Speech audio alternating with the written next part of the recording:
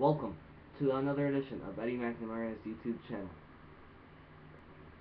Okay, make sure to like this video, please, and thanks for watching and subscribe. Okay, well, this is what Vince McMahon wants from Randy Orton, what Randy Orton said no to, and more. It's no secret that WWE feels they are dealing with some major roster depth issues right now. Vince McMahon has been working to add some star power to the top of the card as he feels, and has accepted that the current crew is probably the weakest they've been in 10 years.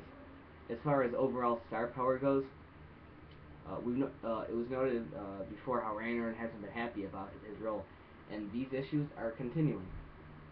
It was said that Randy Orton wasn't happy with getting the loser of John Cena versus Dean Ambrose at Hell in a Cell. Orton is reportedly still asking for time off also.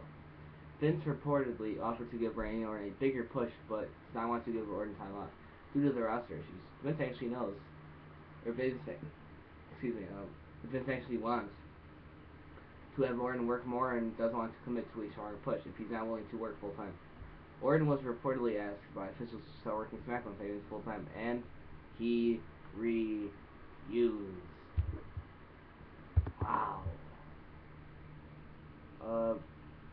You know what? I gotta take another drink. Wow, this is unbelievable.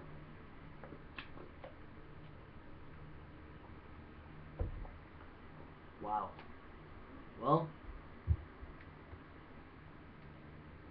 I don't even know what to say, but I gotta give my opinion on it. So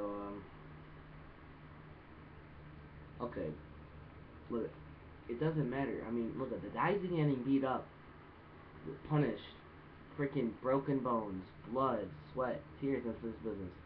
They can't give him like maybe they give him like you only have him on top. Okay, give him something.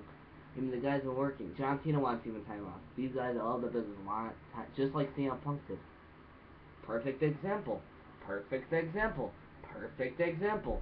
No wonder why CM Punk walked out. I mean, they're requesting time off, and they don't give them any. They just say, "Oh, well, we don't have main event stars, so you gotta stay. It doesn't. We don't care about you." I mean, okay, I shouldn't go like that, but I mean, they should give these guys that have been here a long time some time off, like Cena, Orton, Punk.